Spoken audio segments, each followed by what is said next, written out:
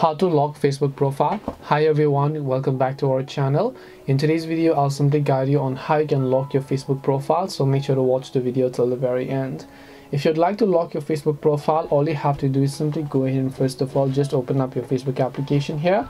And locking your profile means basically you want to lock all of your profiles over here. It is very simple to do that. Just tap the three lines option from the top right hand side of the screen. Once you tap the three lines option from the top right, just tap on the gear icon right over here as you would be able to find it. Once you tap on the gear icon that you can find over here, what you want to do is you just need to scroll over here and then you'll find this option known as profile locking under audience and visibility. Just make sure to tap on it. Once you tap on profile locking right over here, you'll be able to say lock your profile. So all you have to do is just make sure to tap on the lock your profile button here.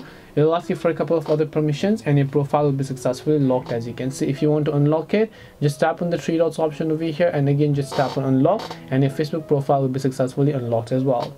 This way you can lock or unlock your Facebook profile. Hope this video is very helpful. If you have any questions, feel free to leave them down. Thank you for watching and see you in the next video.